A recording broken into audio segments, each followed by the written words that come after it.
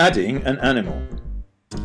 In the Basic tab, you will find all the information that identifies the animal. A link to the breeding establishment, the animal's name, this results in the full name of the animal, the link to the father and the mother, breeding book number, chip number, tattoo number, breeding book class, breed gender, date of birth, date of death, age, whether the animal is capable of pairing or if the animal is excluded from breeding.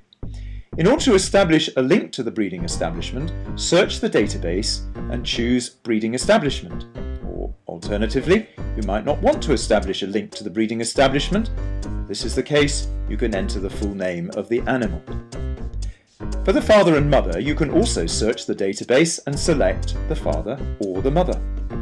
In the Breeder and Owner tab, you will find the current owner and breeder of the animal. This is where you can also administer whether the animal is for sale. Once you assign a new owner, it appears in the owner history.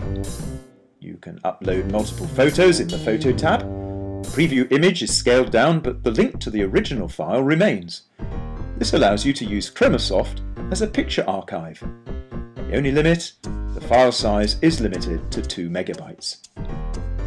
In the Further Information tab, you will find all the parameters that you need to further specify the animal, namely in the form of checkboxes, text boxes, a drop-down menu with predefined values, or as a combo box, which is a mixture of a text box and a drop-down menu. The Findings and Reports tab is the same as Further Information, with the difference that you can upload the original findings for each parameter. Simply select a PDF or JPEG and load it onto the Chromosoft server. The current findings are always linked directly. Once you upload more than one finding to a parameter, you get the new icon with the clock. This way you always have a summary of the findings history. For example, there are clubs that require an annual eye examination. As such, you can upload a finding each year. In the Key Data tab, you will find the key genetic data of the animal and the 6 summary pages as already discussed in video number 2.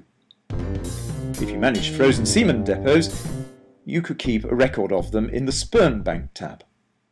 Important to note that after each change, you need to click on the Save in the respective tab.